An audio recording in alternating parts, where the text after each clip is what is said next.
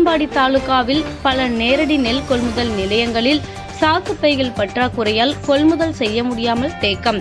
சுமை தூக்கும் தொழிலாளர்களுக்கு கூலியை தினப்படியாக வழங்க கோரிக்கை. நாகை மாவட்டம் தரங்கம்பாடி தாலுகாவில் உள்ள பல நேரடி நெல் கொள்முதல் நிலையங்களில் விவசாயிகளின் நெல் கொள்முதல் செய்வதற்கு போதிய சாக்குப்பைகள் இல்லாததால் கொள்முதல் செய்ய முடியாமல் தேக்கமடையும் சூழல் நிலவுகிறது. இதனால் விவசாயிகள் தங்கள் நெல்லை விற்பனை செய்ய முடியாமல் தவிக்கும் நிலை உள்ளது.